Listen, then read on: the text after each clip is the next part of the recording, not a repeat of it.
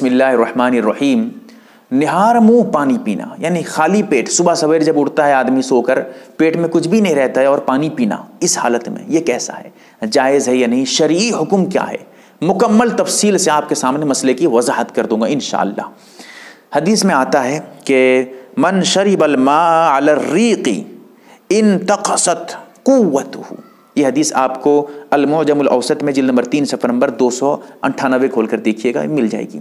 حدیث درجے کے اعتبار سے ضعیف حدیث ہے, لیکن حدیث ضرور ہے, یاد رکھیے گا. اس سے یہ پتہ چلتا ہے کہ کوئی آدمی اگر نہار منہ خالی پیٹ پانی پیتا ہے تو اس کی طاقت کم ہو جاتی ہے.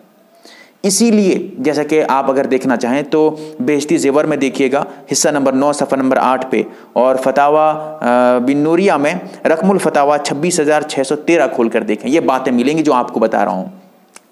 علماء نے لکھا ہے کتابوں میں کہ خالی پیٹ میں صبح سویرے کچھ کھایا نہ ہو, نہار منہ پانی پینا بہتر نہیں ہے, بچنا چاہیے.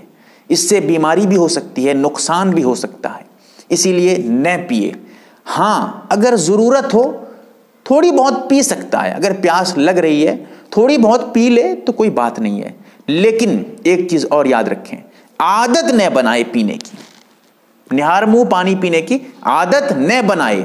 کبھی کبھار اگر پیاس لگ جائے تو کچھ پانی پی لے تاکہ پیاس ختم ہو جائے, اس کے لیے پانی کبھی کبھار پی سکتا ہے, عادت نہیں بنانا چاہیے صبح سویرے خالی پیٹ میں پانی پینے کی. اور شرعی حیثیت کیا ہے؟ شرعی حیثیت یہ ہے کہ نہار منہ پانی پینا بہتر نہیں ہے, جائز ہے, کوئی گناہ نہیں ہے, حرام نہیں ہے.